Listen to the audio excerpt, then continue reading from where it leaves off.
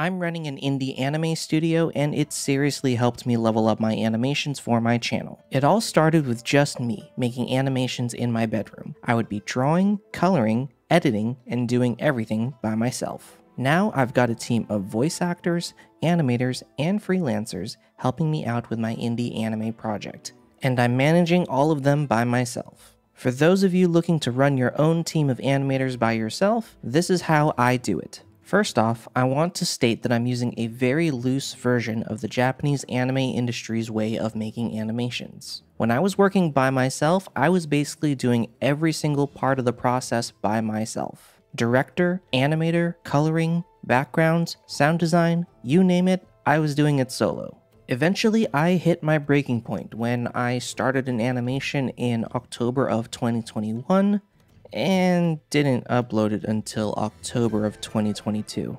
Yes, that is insane, but honestly, the video did pretty well for itself, so I'm still proud of it. I had to set aside my own pride and admit that I couldn't do it on my own. So I hired a handful of freelancers who offered to help out with different shots here and there, and eventually that small group turned into a larger team of animators helping me out with different parts of the anime pipeline. All of a sudden, videos that would have taken a year to produce are slated to be finished in less than 4 months, which is already really impressive on its own. For most people, starting off running a team of animators is a very daunting task. Thankfully, I've already dedicated almost 7 years of my life to running my content creation workflow. So I basically used what I learned from my personal projects, and I scaled it to be able to manage my entire team of voice actors and animators. My entire content creation pipeline is run through Notion, which is an all-in-one organizational tool that does everything from task management, project tracking, to-do lists, note-taking, and so much more. This video is not sponsored by Notion. I actually use their product legitimately to manage at least 3 different YouTube channels and multiple video projects at a time. I made an entire video breaking down my Notion template for animation content creation, which you can find linked below. I also sell a couple of Notion templates that you can use for your own project management. Every single one of my animation projects lives in this project database. Within each project page, I can easily brainstorm ideas, write out my script, and also designate each and every animation shot, or animation cut as it's called, into its own individual subpage. In this example, the full animation is broken up into 57 individual shots, each of which has been assigned to someone on the team or passed around between different team members. Within each shot page, I can easily detail out everything about the shot, from the storyboard, a description of the scene, how the animator will complete and export the animation, and so on. I can even provide helpful resources like character reference sheets, screenshots of other anime for reference, links to Clip Studio Paint project files, animation layout paper templates, and even an individual Google Drive folder that they can use to upload their finished animations. As you can see here, each page has several tags that I can use to track the progress and assignment of each shot. That way I know exactly what stage each shot is at, as well as the difficulty, whether I paid the animator for that shot, or if it's unassigned and needs to be sent to someone else in the pipeline. Basically, if I have unassigned shots, I will reach out to different animators and allow them to choose what shot they want to work on, depending on their availability, how difficult the shot is, and what stage the animation is at. From there, it's a lot of emailing and messaging behind the scenes so that each animator can update me on their progress, send me rough drafts to critique, and answer any questions that they may have. Otherwise, my team's pretty much able to work on their own, which frees me up to make progress on other parts of the animation. I've even got custom views set up so that I can get a god's eye view of the whole project and estimate how much needs to get done. Again, if you want to check out my Notion templates, you'll get a simplified version of this project template so that you can organize your shots too. Everything is linked to the Google Drive folder that I've set up for this project. I basically have a template folder that I copy, and it has all of the necessary subfolders inside of it. Each shot has its own unique folder, which is then separated into different subfolders for the different stages of animation like first keyframe, line art, coloring, and so on. This way I can keep track of each stage of the shot, and all of the animation exports are separated and labeled, just in case I wanted to do a behind the scenes video where I show the before and after of a shot. This cycle will continue to run until eventually the animation is completed. Now, let's move on to the actual animation pipeline itself. As a reminder, I am using a heavily simplified version of the Japanese anime production pipeline. This is the start to finish process of how Japanese anime is made. I just combined a few parts because I'm wearing so many hats in the process. Also, for the industry people who want to nitpick at me, a lot of what I'm going to describe next is also very generalized so that it's easy for all audiences to understand. Most of my information comes from various sources such as Tonari Animation, Dongchang, Nika CH, and Crunchyroll, as well as general information from videos like The Anime Man or Gigux videos on visiting an anime studio. To start everything off, I write the script in Google Docs, Notion, or Obsidian, depending on how I'm feeling that day. Everything eventually ends up in a Notion project page. I typically write out the script in a loose variation of screenplay format, which is typically how movie scripts are written out. Out of all the writing styles I've tried over the years, the screenplay format has been the best way for me to write out exactly how I want each scene to play out. It's almost like I am storyboarding and creating the composition already in my head with just words. And yes, it's not perfect screenplay format, but since it's for my eyes only, that's perfectly fine. Next, I create the storyboard. In Japanese anime, this is known as the ekonte stage. I use this image template for storyboarding, but you can use pretty much any storyboarding template that you want. This one includes the cut/shot number, this box here to draw the storyboard, this section to describe any kind of action or instruction, and then the dialogue for that particular shot. I used to not actually time out the shots since a lot of stuff tended to change during post-production, but lately I've been getting a stopwatch out and trying to time out the different shots, and it's been a really great way to estimate how long the entire video will be. At this point, this stage of the animation would have been called the layout stage, which is a more detailed version of the storyboards that focuses on composition, element placement, and so on. As you can see, my storyboards tend to be very detailed and showcase a lot of layout composition already, so I tend to just combine it with the storyboarding stage. This is pretty helpful when I was working alone, as I was able to skip the layout stage and just go straight on to the next portion. I've found that it's been especially helpful for my freelance animators because they can just take a look at my storyboards and they get a good sense of the composition, how I want the characters to look in the scene, and how I want the lighting to be. Not every animation director does this, as some just do stick figures while others do fully finished drawings as their storyboards.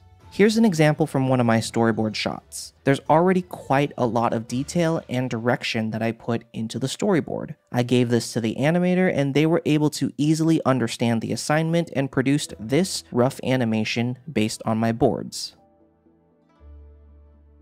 Once each animator has a shot assigned, they will go through and do a rough pass of the animation. In traditional anime production, this is called the first key or first keyframe stage. In anime, the most important drawings are called keyframes, which are usually the extreme moments of poses. For example, in this shot, we can have A1, a starting pose, A2, a frame sort of breaking down the motion in between, and A3, the ending pose. These keyframes are basically the building blocks of the entire animation. Sometimes shots need to go through revision checks to make sure that everything looks on model and the motion looks correct. At this point in time, I'm handling the roles of episode director and animation director. I'm not as familiar with the terminology or the actual process at this part, but basically I go through and make revisions and corrections in order to make sure that everything is as consistent as possible between shots. This can include something as small as asking an animator to correct the shape of a character's glasses, all the way to completely overhauling the given keyframe so that it more closely matches the character reference sheet. Once everything passes through revision checks, we get to the cleanup stage. In the anime pipeline, I'm combining the line art stage with the in-between stage, which basically means that the artist will clean up and trace the final lines with clean lines, either using a brush or a curve tool, as well as drawing in between frames, which will make the animation look smoother. Of note, we are animating in 24 frames per second on 2s and 3s. This simply means that each drawing will be shown on screen for an average of 2 to 3 frames before moving to the next drawing. If you're looking for a technical terminology for frames per second, this is basically the same as saying we're animating at 8 frames per second or 12 frames per second. Once all of the frames are drawn, they go through the coloring stage. All of the flat colors are set here. I could go into a whole separate discussion on coloring alone, but basically in anime production, the lines are converted into these aliased pixel lines in programs like Redis Paint Man, OpenToons, or a similar software, and that allows the artist to use the paint bucket tool to fully color in the lines without worrying about stray pixels or changes in transparency in the line art.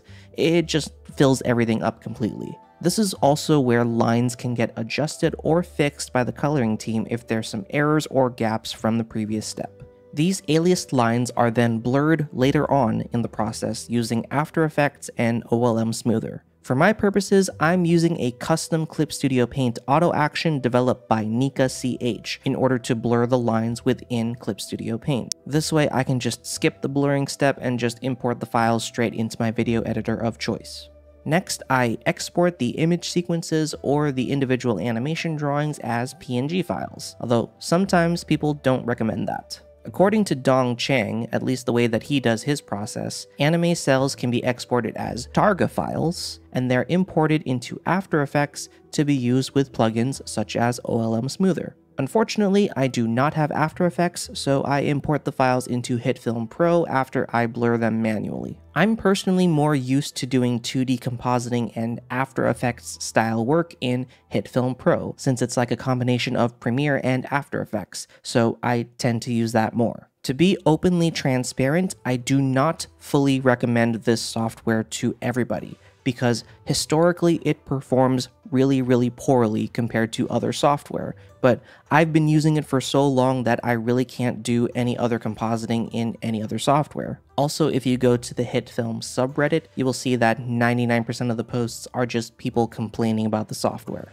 In terms of anime compositing, there are several channels online that will give you some really great insight on how to composite anime shots together. I personally recommend the tutorials by channels like Nika CH, Make Babies, or Manu Mercurial. The general idea is that you take the flat colors of your exported sequence and use color correction and certain effects to combine it with the background and match the mood of the overall shot. For example, in this shot, the character doesn't match the background or the scene at all, but once I change the color correction, adjust the lighting, and adding things like shadows and glow effects to him, all of a sudden, this becomes a much more cohesive anime shot. Finally, there's some extra blurring and compositing added to the shot in order to give it that quote-unquote anime look. Again, I'm relying on Nika CH. They have an amazing tutorial on how to do something like this. My compositing workflow changes from video to video, so I don't really have a definitive explanation to give you just yet, but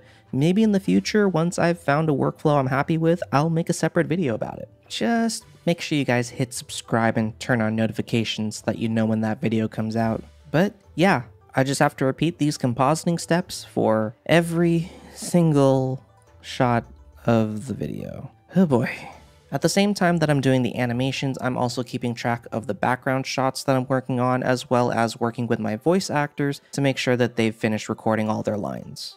I might make a separate video on how I do backgrounds now, because it's very similar to how webtoon artists use backgrounds. During the compositing and editing stages, I also lay the voice acting track, the background music track, and all the sound design, including sound effects and Foley. Most of my current sound library comes from sites like Epidemic Sound, but occasionally I'll record my own Foley, such as clothing movements or placing a cup on my desk. Once all the audio is mixed and everything is edited together, that's basically it. The animation's done. And this is the part where I sit at my computer, set the video to full screen, and watch my finished creation.